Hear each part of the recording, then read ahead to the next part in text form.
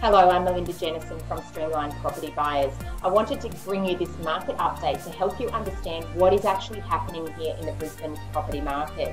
Now, in the last quarter, we've seen price growth in the housing market of 2.9% across Greater Brisbane, and in the unit market, price growth has been 1%.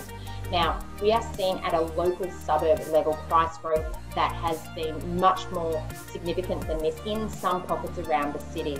Now, what does this mean? If you are a buyer and if you're relying on previous settled sales, even if they are 1 or 2 months old, they are no longer relevant because the market is rapidly appreciating, especially in some pockets around the city.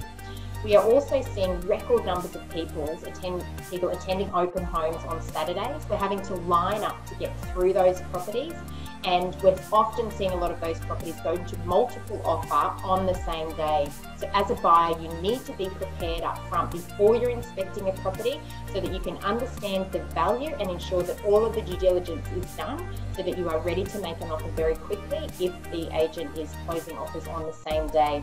I hope that's been a helpful update. If you do need any assistance in the Brisbane property market, please reach out to us here at Streamline Property Buyers. Thank you so much. Bye for now.